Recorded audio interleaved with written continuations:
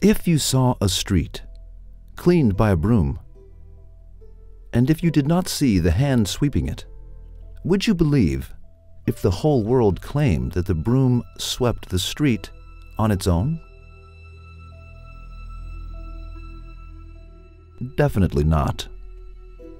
You would laugh at this claim, because it is necessary to have life in order to sweep the street. A being that has no life cannot sweep it. As a matter of fact, the broom has no life. The one that sweeps must have strength. However, the broom has no strength. The one that sweeps must have will. It needs to prefer sweeping to not sweeping. As a matter of fact, the broom has no will. Along with those attributes, the broom needs to know how to sweep. It needs to have mercy. Pity the inhabitants of that street. Have wisdom and understand what is useful. It should have many other attributes. However, the broom has none of those attributes. Therefore, even if we do not see the hand that holds the broom, we associate that wise activity with a doer that has those attributes. That we do not see the hand does not indicate its non-existence. On the contrary, that wise activity indicates its existence. Since cleaning a small street cannot be attributed to a broom, how can cleaning the world, which is one of the streets of the universe, be attributed to causes which are like the broom?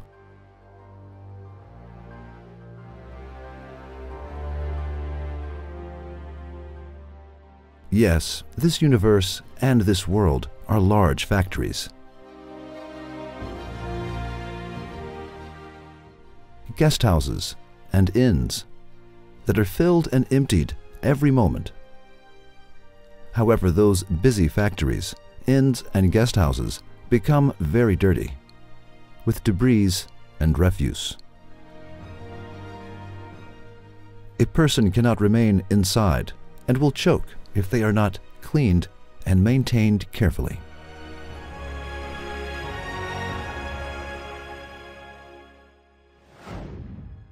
However, this universe's factory and this world's guest house are so immaculate, clean, and unpolluted that an unbeneficial particle and a coincidental piece of dirt cannot be found within them. If it is found, then it gets cleaned quickly. This shows that this factory has an owner who is able to clean this huge factory and palace, like one cleans and sweeps a tiny room. If a person does not bathe for a month and does not clean and sweep his or her room for the same amount of time, then both the person and the room become very dirty and filthy.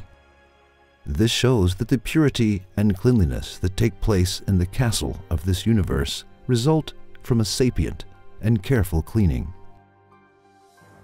If that constant amount of cleaning and careful maintenance did not take place, then within 1 year, the 100 million nations of every animal species would choke on the earth. The debris of the stars in the sky would cause death, and rocks the size of mountains would rain on our heads.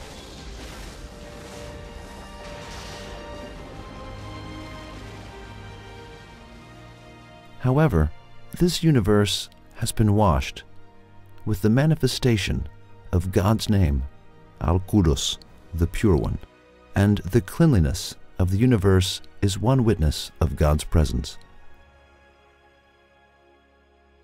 Come and look at this universe more carefully.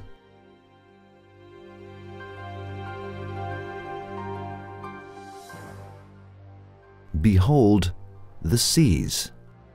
Every day thousands of fish die, yet you never see a corpse.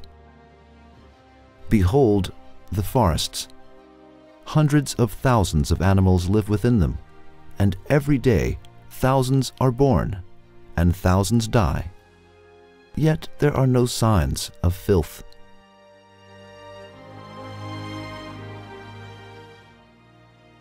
Behold the air. There are dozens of poisonous gases, yet none of them smears the air. Behold the space. When we look at the space, we do not see any trash. Is it possible that this cleaning is a work of coincidence? Could a person who has not lost his mind think that this sapient cleaning results from the aforementioned pretext or from nature itself? Oh, person who dares to deny God, get your mind straightened out, and if you do not hear the voice of the great universe, then come and listen to the words of one leaf and see what it says. It says, "Look at me. Notice my cleanliness. Look at the windows of the houses on the street, and notice that if they are not cleaned within 1 to 2 weeks, every inch becomes dusty and dirty. However, you cannot see this kind of dirt and dust either on me or on other leaves. Does our cleanliness not ever capture your attention? Do you not ever think about who cleans us?